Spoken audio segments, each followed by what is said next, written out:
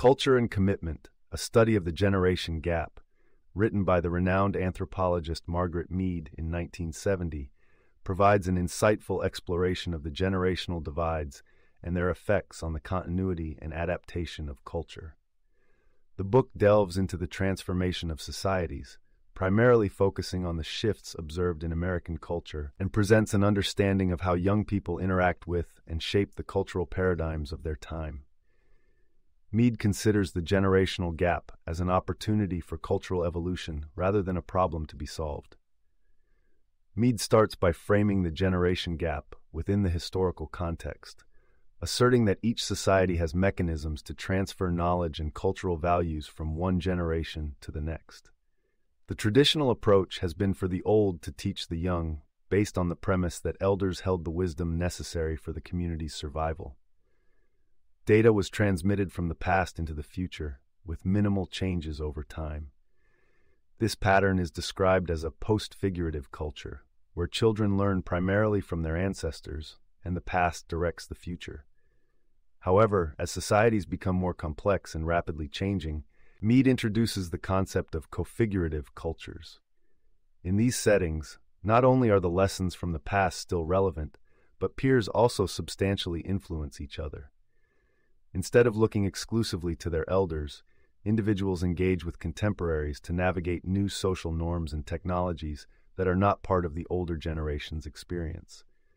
This transition is a response to the continuously transforming world, where the past alone cannot equip the younger generation with all the requisite tools for survival. Mead explains that in the modern era, we are moving towards a prefigurative culture. This notion signifies an unprecedented shift where the younger generation leads cultural learning. They are no longer looking primarily to their elders for guidance. Instead, the youth are adapting to changes that are incomprehensible to older individuals. Here, children have to educate their elders about the emerging facets of society. Mead's analysis extends to the intricacies of technological advancement and the subsequent behavioral changes. Speedy innovation, particularly in communication and transportation technologies, has created a world where information transcends boundaries at an unprecedented rate. This new arena is primarily navigated by the youth, who adapt readily to technological changes and develop skills that older generations often find challenging to acquire. The author expresses concern about how the rapid rate of culture change is producing a future that is difficult to predict. The elders, who historically acted as the stewards of knowledge and tradition, now struggle to cope with the pace of change. Consequently, the advice and wisdom they offer can seem obsolete or irrelevant to the youth's contemporary experience. This transition makes the bridging of the generation gap especially arduous. Young people develop their own subcultures and may view the established societal structures with skepticism or irrelevance. This situation has the potential to result in a lack of continuity, as the intergenerational transmission of culture becomes disrupted and disjointed. However, Mead doesn't portray this evolution negatively. Instead, she highlights the adaptability and resilience inherent in this transition, suggesting that prefigurative culture, while disruptive, can foster creativity and innovation. She also acknowledges the challenges it presents, such as managing the inherent conflicts between the generations and projecting a viable path for the future. Mead emphasizes education as a crucial element in navigating societal change. In the past, education was a means of ensuring cultural continuity, but in rapidly changing societies, it must now equip individuals with adaptability and critical thinking skills. Education systems must be overhauled to accommodate the unprecedented conditions that future generations will encounter. In addressing the generational gap, Mead underscores the importance of maintaining a dialogue between the generations.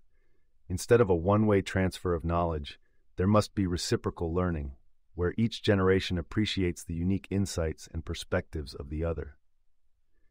By fostering intergenerational communication, society can create a synergistic cultural evolution, combining the old's wisdom with the young's innovation. The concept of commitment within the generations is another theme Mead investigates. She argues that every generation has a trilogy of commitments: to the past, heritage; to the present, ongoing cultural patterns, and to the future, adaptation and survival. In post-figurative cultures, commitment to the past is predominant. In co-figurative societies, the present is pivotal.